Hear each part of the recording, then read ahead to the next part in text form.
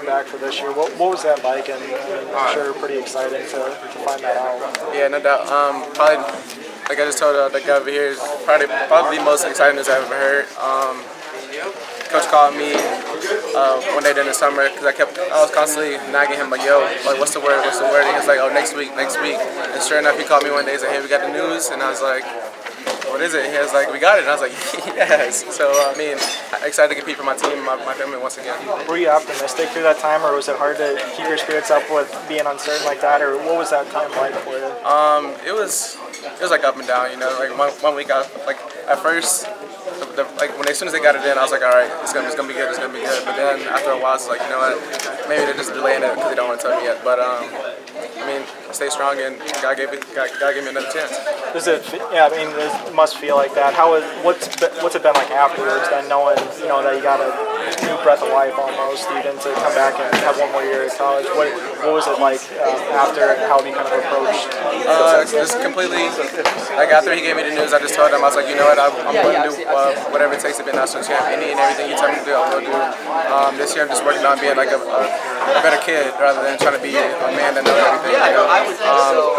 For me, it's just been just starting all over, start from ground zero and working my way up. Technique-wise, what are some things that you wanted to maybe improve on or correct from last year? Of course, what everybody knows, from getting out the bottom and of course getting more riding time.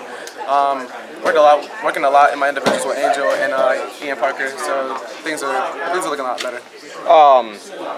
You've never not had success attacking, but one thing that does slow you down a little bit is when guys are wrestling with a hand on the mat. Is there anything you're working on to try to get more offense on when guys are wrestling super defensive? Yeah, of course. Like again, in my individuals, we're working on things to just move guys around, and I just can't wait to show you guys what I've been working on. What do you got to do to get them out of the hand? I'll show you in a couple of weeks.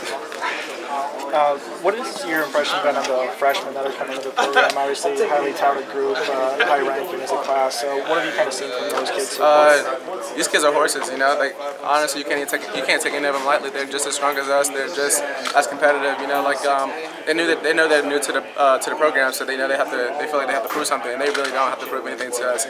From day one that they walked into the wrestling room, we knew that they were going to be a great group, especially at the Fargo with 5 or 6 national finalists. So they just showed us right away, like, hey, we're going to have to work, or somebody's going to lose their spot. You're one of only a few teams to return 3 All-Americans. What are your expectations for the team? Of course, like everybody else in the country, national champs. We don't step down to anybody. We won't expect anything less. So every year going into the season, we expect to be national champs. Does this year feel different just because of all the pieces you have and the kids that are coming in? Not necessarily that they'll contribute in the 10 right away, but just think about where maybe the team was 4 years ago to where it is now. Does it feel quite a bit different?